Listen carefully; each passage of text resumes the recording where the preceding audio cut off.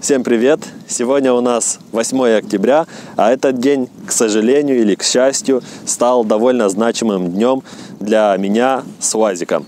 Дело в том, что ровно год назад, 8 октября 2020 года, я его утопил. Этого многие из вас знают, кто-то нет. Но дело в том, что я его утопил именно в этом месте. То есть там за моей спиной, вот где-то там, я на видео покажу, где именно, стоял УАЗик, полон водой, и тут было целое озеро. Что на самом деле случилось, я вам расскажу, но самое главное и покажу, потому что тогда, год назад, я кое-что рассказал об этом, но тут из-за юбилея, если можно так сказать, я приехал именно на эту местность, чтобы вам и показать, чтобы было понятнее, что именно произошло. Специально снимаю таким планом, чтобы было лучше видно. Ну что ж, 8 октября я с другом решил прокатиться. Он на джимне, я на Уазике. Уазик тогда был в почти законченном состоянии. То есть я его доделывал, но он был почти готов. То есть в таком состоянии, в котором я хотел его видеть. И мы поехали покататься вот по этим полям. Ехали мы вот по этой дороге с той стороны. Тут было примерно все так же, просто были растения, было немножко грязи, воды вообще не было. То есть грязь, ил такой, ну, почти подсохший, и такая большая колея трактора. Я, конечно, решил, потому что это УАЗик, решил его попробовать. Не по колее, а рядом, тоже в грязи.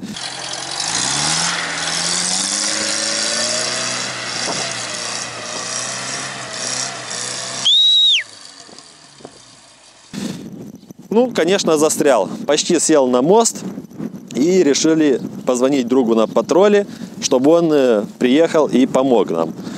Он приехал, почти помог, но, к сожалению, начался такой моросящий дождь, и вся эта земля стала очень мягкой. Очень трудно было ему даже самому себя вытащить. Поэтому он тоже застрял. Он застрял где-то там, то есть чуть-чуть выше, если учесть рельеф. А тем временем дождь усилился, и где-то за час вот все это место заполнилось водой. Не знаю точно, где были берега, но озеро было довольно большое, и УАЗик был почти весь в воде, патрол наполовину. Ну, все-таки мы их утопили. Примерно так. Вот прошел год, вы его здесь сейчас видите. Это, конечно, сказка с хорошим концом, потому что он в нормальном состоянии. Но могу сказать, что этот год был для меня как испытание в плане дальнейших планов с УАЗиком. То есть я несколько раз вообще разочаровался, что очень трудно сделать его, доделывать опять же. То есть все это было так психологически трудно. Забегая вперед, я могу сказать, что все-таки я рад, что сделал такой выбор, то есть что его отремонтировал. Машина дарит очень специфические эмоции. То есть вот сейчас, сегодня, пока я доехал до этого места, даже не важна скорость, не важно даже, что нету бездорожья, то есть нету грязи. Просто ехал по этим дорогам, и я чувствовал удовольствие от езды на этом автомобиле. Это, конечно, наверное, трудно передать словами, и, наверное, невозможно передать кому-то, кто ездил на них, потому что многие знают, что они такие специфические в управлении, они больше похожи на грузовиков, но, наверное, это и притягивает. Автомобиль ездит, будет ездить. Скоро вы увидите еще больше видео с оффроудом с ним. И пишите в комментарии, что вы думаете вот именно об этой ситуации. Вот такая местность, как казалось бы, безобидная местность, но где-то за час все тут превратилось в озеро.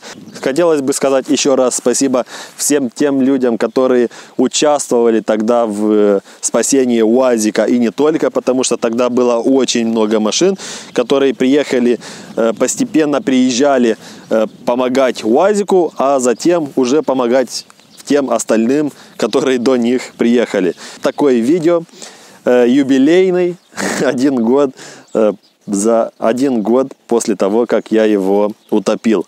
Пишите в комментарии, что вы об этом думаете, ставьте лайки, подписывайтесь на канал и всем пока!